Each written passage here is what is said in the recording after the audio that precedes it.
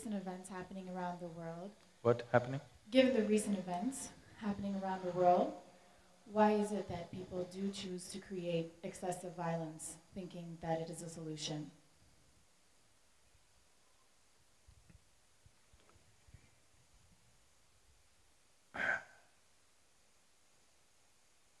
That's what.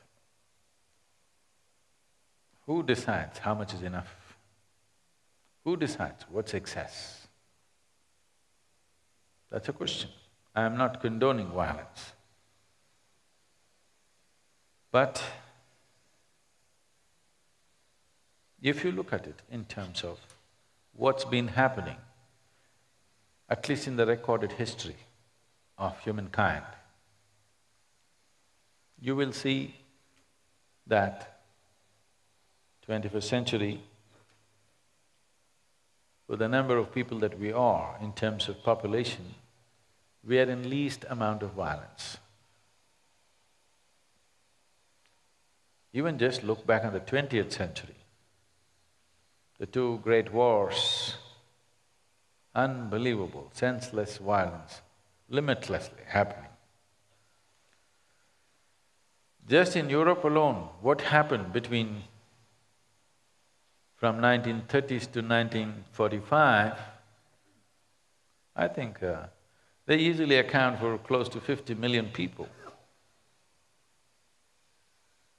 Very organized. So,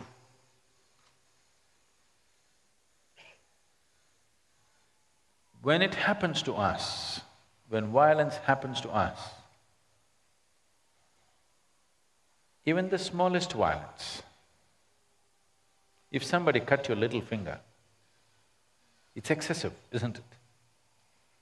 A bomb blast happened in Hyderabad, only 20 people died day before yesterday. Lot of people heaving a sigh of relief, oh, good, only 20. In Bombay, 200 died.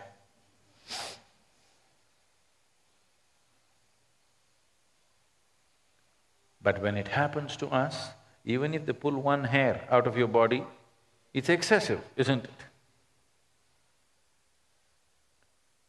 So, let's not discuss what is needed and what is excessive, because nobody can come to it. We try to establish systems in the world where we could use violence verbally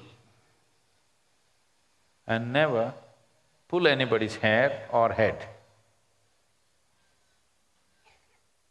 This we call a democratic process, where it's a constant war of words. Don't be offended by the words, because if you take away the privilege of verbal war, then it'll translate into physical war. So the violence in the world is much less than ever before. For the tools of violence that we have,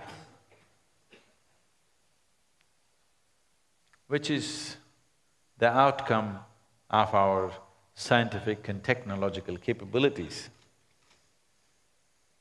if these tools are used without the tongue-lashing capability in the parliaments, in the debates and United Nations and everywhere, oh, you would destroy the world many times over. That is not happening because modern societies have learned to tongue-lash each other. We can say nasty things about each other. These days, we do not even have the courage to say it in front of them, so you blog. Sitting in your home, you can say the nastiest things possible. It doesn't matter, it's true, untrue, whether somebody's going to read it or not, it makes sense or it doesn't make sense, doesn't matter. Simply say something. This ability to articulate whatever emotion you have within you, we developed to a certain peak at one time. Once again, this generation seems to be losing it. Now, I am not saying you must abuse each other. I'm saying if there's violence in you, at least if you're articulate, you would have spoken, you would have written, you would have debated about it, you wouldn't have exploded a bomb, isn't it? You explode a bomb because you don't know how to make your point. Because they do not know how to make a verbal statement, they're trying to make a statement. Boom, boom. 20 people dead, 200 people injured, a statement has been made. A violent statement has been made. After all, we killed only 20. We could have set up a truck bomb instead of a car bomb or a bicycle bomb and killed 2,000. We killed only 20, no? That is their argument. So we should at least educate them to be able to make a statement strong enough verbally so that they don't have to make a bicycle bomb to make a statement.